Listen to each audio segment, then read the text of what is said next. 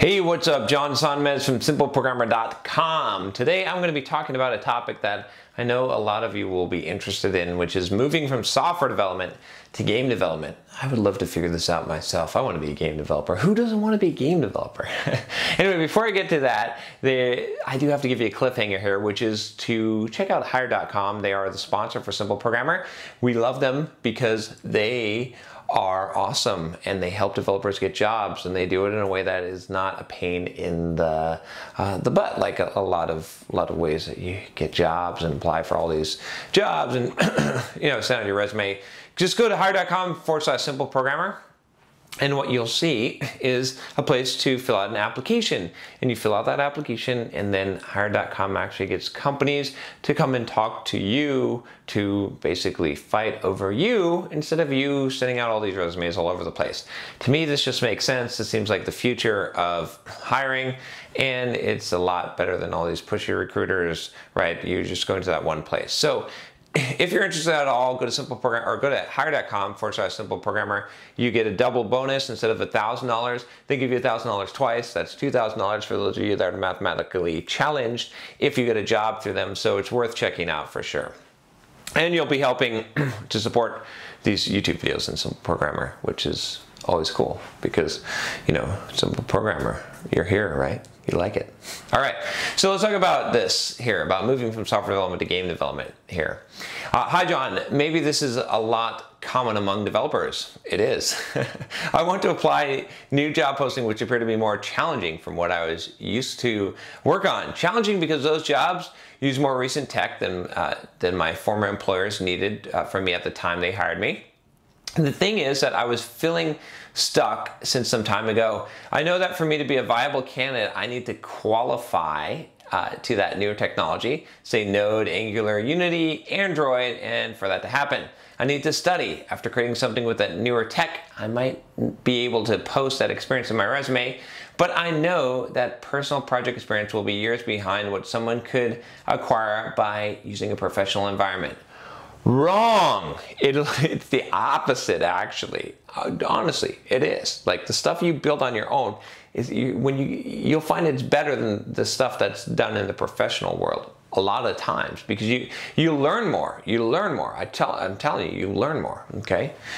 So how do I measure if my self-acquired knowledge is up to task for applying for job postings? There's one more thing related to the above, and the short story is I would like to change my professional job from, let's say, common software development to game development, in which my experience is only from simple games written in computers I started learning programming. Maybe you will tell me something similar to the above approach in that I need to build experience up, but can you comment on some techniques, paths, shortcuts, whatever could help me on that change? Thanks in advance, Fernando.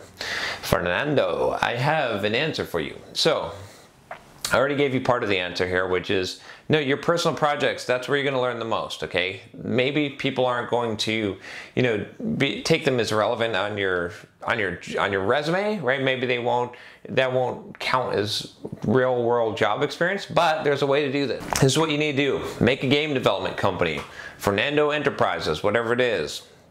Okay, and get a LLC or whatever it is. It sounds like your email says you're from Mexico, so I don't know whatever the corporate entity is there, but start a business, okay, an official business. It doesn't have to make money, but start a business so that get a nice little logo or whatever, so that you've actually got a game company. You can be the only employee, that's totally fine. You get to make the rules. This is totally legitimate, okay, and start building games for that company. Start building these projects on your own, okay?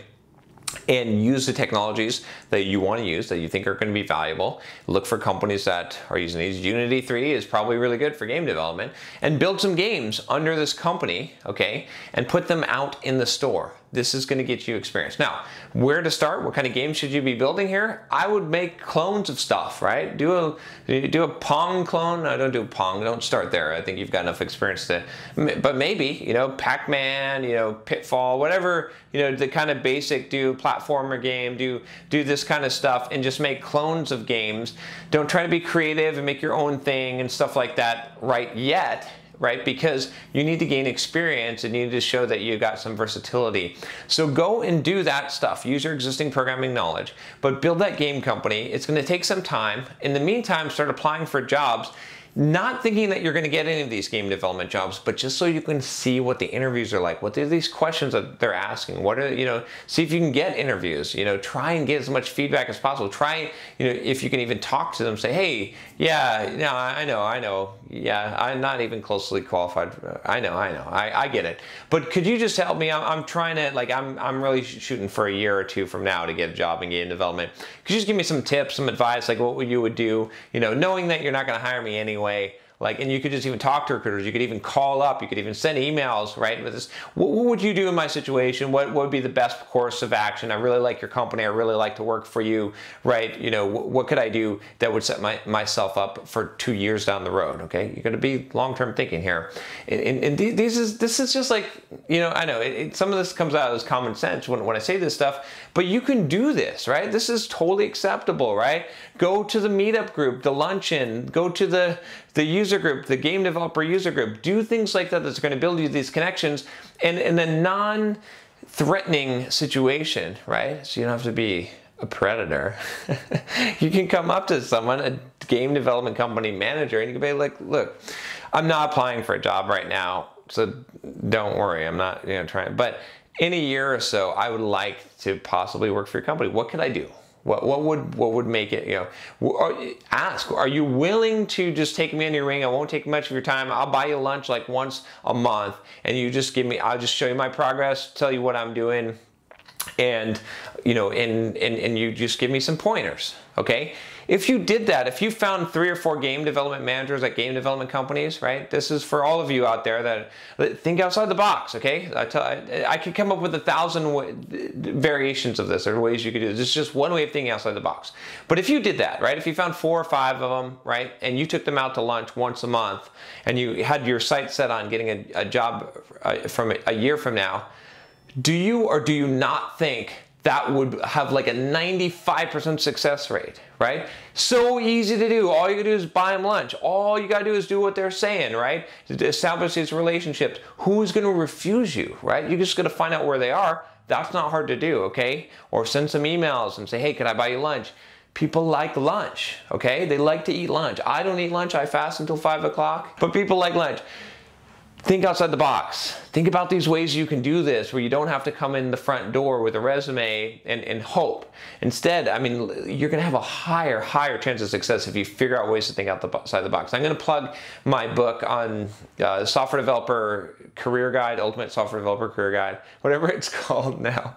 You can check it out here because I have some chapters on thinking outside the box as far as job. If you sign up there, what happens is you'll email address, you'll get chapters emailed to you for free. You can of course buy the full book when it's finally out. It may be out by now, who knows? If so, you'll get an email that says you can buy the book. But check it out because I've got a lot of stuff. It's a big book, big. It covers the whole career.